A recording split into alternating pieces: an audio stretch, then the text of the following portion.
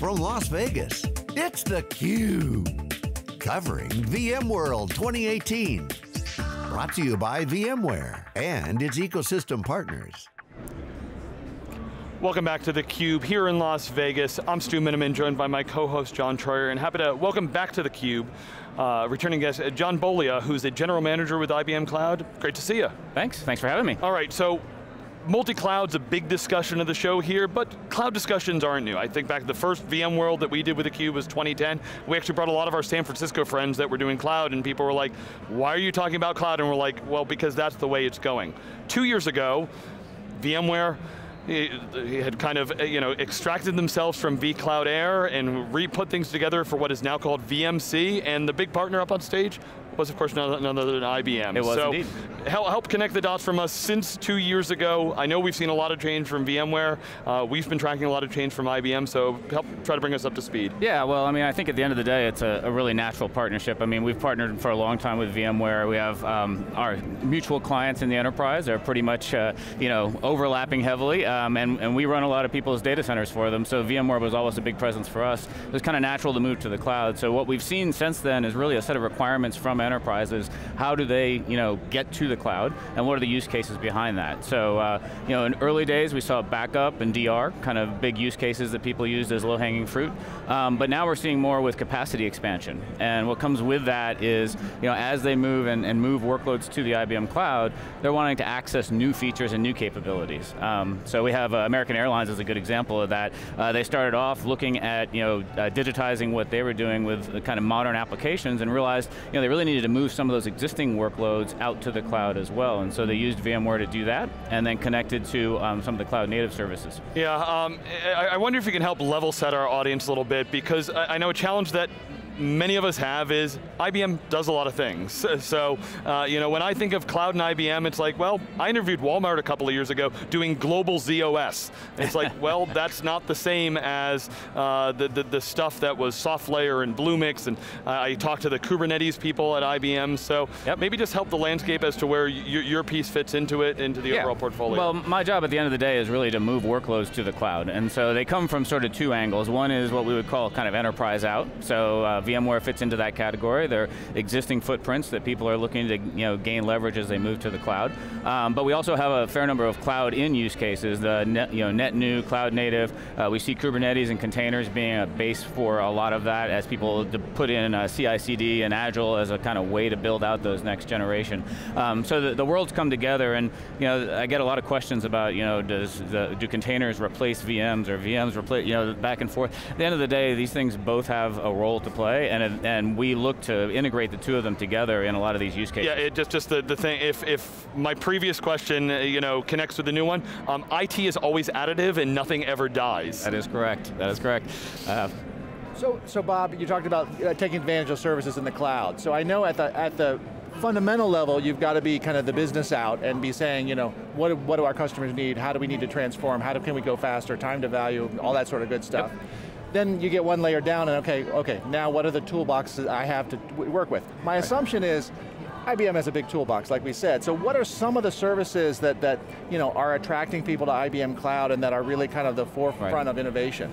Yeah, well, we see a lot of what I think the VMware team calls the 4.0 technologies, which would be things like AI, things like blockchain, IoT as big examples, and those are kind of the use case drivers, so people say, I want to do that, and then as you said, you get one level deeper and you're like, ooh, I'm going to have to do that by actually integrating all the stuff I've got, because most of the interesting data is already there, right? It's not like most of these things are islands, so that's when that next conversation comes in. So we have a lot of technologies, and the VMware partnership's a great example, where we're trying to leverage as much of what you already have, get value out of it as you move to the cloud, and then easily connect it to some of these new systems. So it's a very common use case.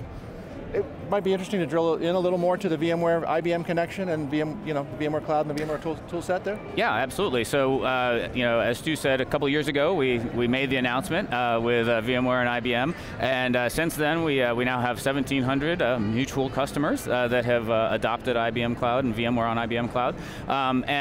Migration is a big part of that, and so we were also one of the early adopters of HCX when that came out, and that has really, really streamlined what it takes to get a workload out into a cloud environment from an on-premise data center. And to date, we've done about 100,000 cloud migrations. So we have some pretty good traction. We've been available in our 60 data centers worldwide, so we can also put a footprint in place that is across a bunch of geographies, which is also very helpful. And then this week we actually announced VMware Cloud Availability, so we have a DR solution in our cloud based on VMware's offering that gives people the ability to do DR right from that environment. Yeah, boy, Don, you think about migrations are challenging to do even when we have a good tool set. One thing that IBM does quite well is has really expertise and practices in the verticals and understands industries. Maybe any insights you can share, because you ask like a typical analyst, and I'm an analyst, and always like, oh, it depends and it varies and it's a spectrum. But you guys have Watson and AI and all these things. So what data are you learning about industries? What are leading? Any patterns that you can help share with us about the cloud? Cloud fundamentally it's cross industry. So I mean, it is it's not even it depends. It's everywhere, right? We don't see an industry that isn't changed by that. And some of these technologies like AI, blockchain, I mean, these are things that people are looking at as differentiators, right? They feel like they have to get there in order to be relevant in that next wave. For VMware and IBM specifically, we've seen a lot of interest with FSS. So we have clients like TD Bank and Westpac. In Westpac's case, they're very aggressive of moving out into a cloud data center. And as a bank, that was a pretty interesting thing for them to ponder and do. And we have them hosted in a couple of data centers in Australia, and it's been a great partnership there as well. It just kind of underscores the value of VMware for these clients, and it's a key part of their franchise and a key part of what they want to look at doing as they move forward into cloud. Yeah, it's interesting. The financial industry is very nuanced, because some be like, oh wait, well they have to keep it in their environment. And it's like, well, when you talk to global banks, there's some places where they just don't have the footprint. So certain geographies that you can help. I've done some case studies with them. It's, as you said, it's a complex and nuanced world. So yeah, how does IBM help? You got to imagine services play a large role here too. It is, yeah. There's a lot of consulting, there's a lot of services. Fundamentally, people trust us from an enterprise perspective to do things in a way that that makes sense for enterprises. And in fact, a lot of what we've done over the last 2 years, partnering with VMware, is really trying to figure out what are those things that are key for people to be able to move out into these kind of environments. And so things like the DR solutions and the backup solutions, those are things people need, right? If you can't deliver on that day one, then it's not really going to be an implementation that works for most people. So it is nuanced and it is complex. I'm kind of curious about how executives are looking at movement to the cloud these days. I don't want to fetishize time to value, because 2 weeks is 2 weeks, 2 months is 2 months. There's only so much, even with superpowers, that one can do, right? Right. But on the other hand, even in the Fortune 100, projects don't need to be 5 years long. Right. So how are executives looking at that? How should people be thinking about time to value? Do you start small and go? Are there proof points along the way? Yeah, it's a really good question. So in cloud in general, what we've done is developed a methodology we call the garage, which we started off with cloud, but we've actually now expanded out into things like blockchain. And what it boils down to, the analogy I always use is, just because I give you a set of golf clubs doesn't make you a golfer, right? We have a big tool set, as you mentioned, within IBM, but people need to have the skills to be able to use that. And so this is a way for them to apply that. We time box it, to your point. It's something that becomes very quick wins, MVPs, those kinds of things. In agile practice, we use our design thinking as part of sketching that out. And so we tend to get the business and the technical teams together for that. That's typically the most effective. And we come out the other side with something that actually works. And that's something that they can then take to the business and say, hey, this doesn't have to take 5 years. This can be something that takes a few months. And in general, once people get started on this thing, it's something that sort of takes over as a wave, especially as they gain the skills. All right, yeah, the natural follow-on for that is, can you give us the update on how developers fit into this and what IBM's helping in the cloud space? Developers, DevOps. Developers are king, right, as everybody keeps saying, and it is true. Never before have the tools been so easily available, and that's really the key, is you got to have the latest and greatest tech out there for people to be able to use and play with and ultimately build applications and services with. So whether that's microservices based on containers or functions as a service, DevOps, as you mentioned, sort of a key part of that. And then what we see from clients is, at some level that's the fun part, right? But then comes the reality of that's got to all connect back to all the existing franchise that you have. And so integration, secure connectivity, connectivity, how do you get data back and forth, and ultimately, how do you leverage as much of what they have, with that kind of new world. So we have both sides of the equation, and again, as part of my role to get workloads onto the cloud, it comes from both directions. Yeah, the follow-up to that,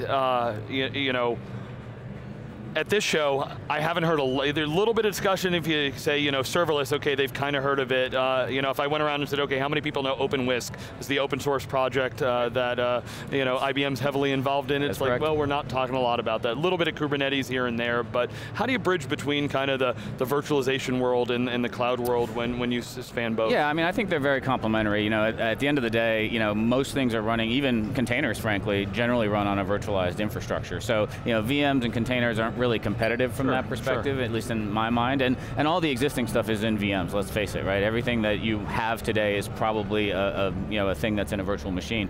But as people go forward, it really comes down to the abstraction level, right? Can I get farther and farther away from having to deal with the details of the hardware, of the various things underneath, and really focus on just the thing I want to do? So, functions, I think, is the extreme of that, right? All I want is, here's a piece of code, you figure out how to run it, and here are the specs, right? I don't care how you do it, I don't care anything underneath it. All the way back to bare metal, which we also support in our cloud, which is the other extreme where I want full control of everything that I do.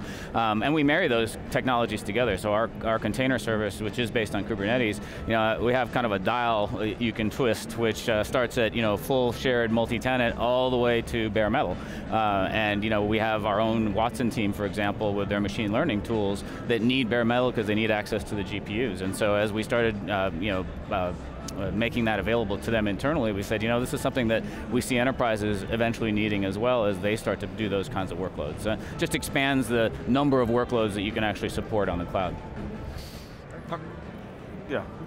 Don, I want to give you the final word as takeaways. We got to geek out on a lot of technologies here. Customers you're talking to, key things that they're coming to IBM and VMware for.